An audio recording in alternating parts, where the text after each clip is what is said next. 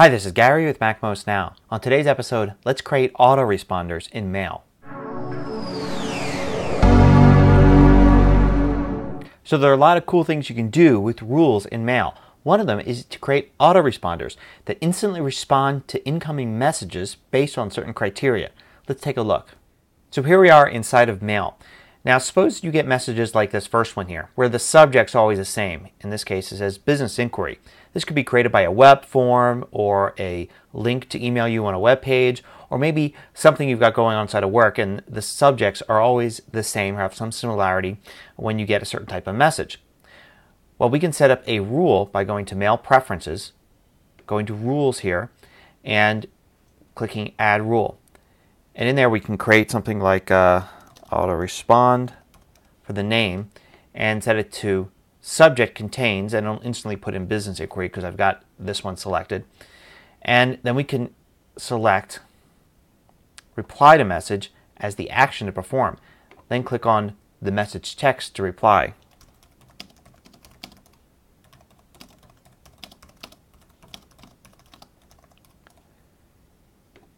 Click OK. And now this rule will appear in our rules. We don't want to apply it to the current messages. We see it here. We can always edit it if we ever want to. And now every time we get a message like this one, there'll instantly be a reply sent that will put that message there above the quoted text in the email.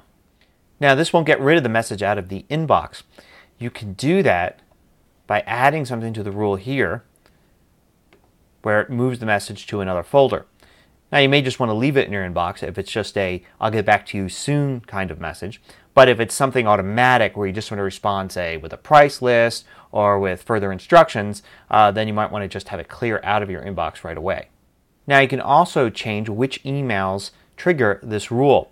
Instead of using a subject line, for instance, you can have it set to emails that you get from certain people or from certain domains, or you could have it even to certain email addresses. Now the reason you may want to use this is, say you get email to your personal email address and you also get it to other email addresses like maybe support at your company name or inquiry at your company name, and the form itself is set to send it to one of these addresses. So you know, for instance, if you get an email to support at, that it's a question about your website, and maybe want to auto respond with a quick I'll get back to you as soon as I can, or maybe email them with a list of frequently asked questions and links to the support page. You could even have it auto-respond based on message content. So if you can have certain keywords in the content, you can have an auto-response sent, maybe guessing what the question is they're asking you, and respond automatically. There are a lot of different things that you can do. Now, of course, this only works if your computer is on and Mail is running and receiving email on a regular basis. If Mail is not running or your computer is asleep, it's not going to get email and it's not going to respond to these. Still, this could be pretty useful for some people, and it's relatively easy to set up. Till next time, this is Gary with MacMost Now.